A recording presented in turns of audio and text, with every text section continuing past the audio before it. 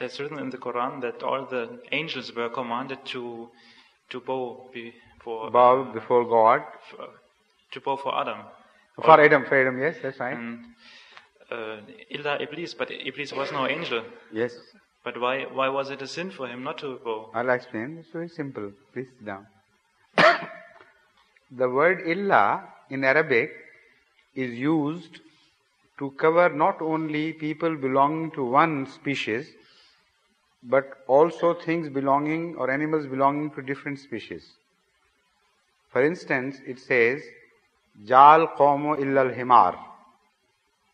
All the people came, illa al-himar, except the donkey. So the donkey does not belong to human beings. Yet the word illa makes an exception for the donkey, while he shouldn't be covered by the word people.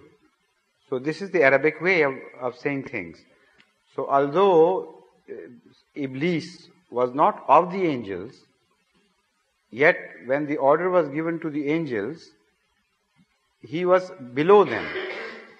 And as I have mentioned, the Arabic idiom, a higher species is mentioned sometimes which covers all the species below. And the exception does not mean that the lower species, which is covered by that order, is of the higher species.